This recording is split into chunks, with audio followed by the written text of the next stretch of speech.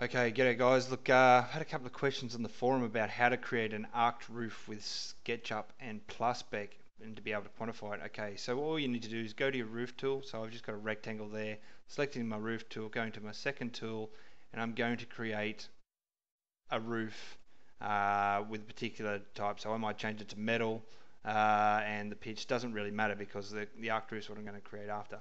Okay, so I created that roof. Now over here, this might be my arced roof.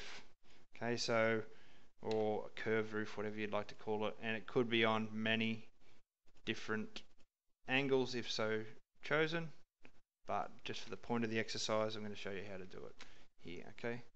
Alright, so now I've got the curved roof that I might want to use. Okay, all I need to do is go to my paint bucket, right, which is, I'll bring this over here so you can see it. My paint bucket, go to my paint bucket and select the material from the pre-created roof.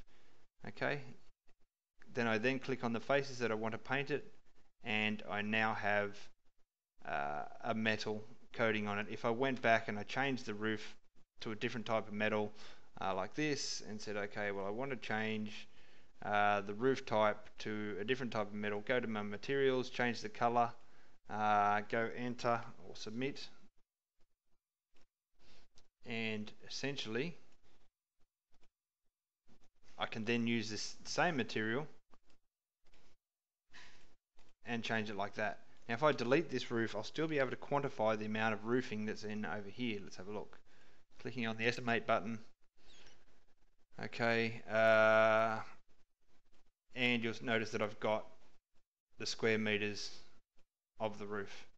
Alright guys, look, I hope that helps you out. You can create anything with